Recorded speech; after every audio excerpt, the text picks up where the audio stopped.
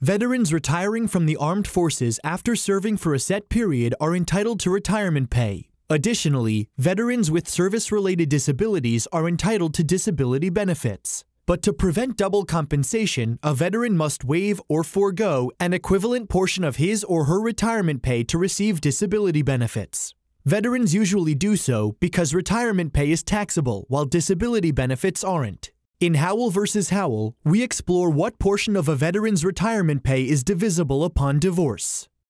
When John and Sandra Howell divorced, John was serving in the Air Force. The court classified his future retirement pay as marital property and awarded Sandra 50% when it became payable. John retired a year later and, per the divorce decree, sent Sandra half of each monthly payment he received.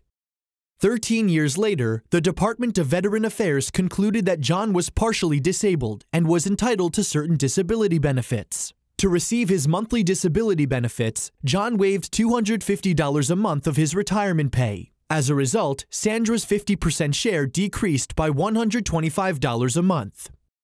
Unhappy, Sandra filed suit in Arizona Family Court, arguing that John should be required to continue paying 50% of the pre-waiver amount. The family court held in Sandra's favor. The state appeals court affirmed, and the Arizona Supreme Court also affirmed, holding that because John's waiver occurred after the divorce decree, federal law didn't prevent Arizona courts from requiring John to reimburse Sandra for the waived amount. The United States Supreme Court granted cert.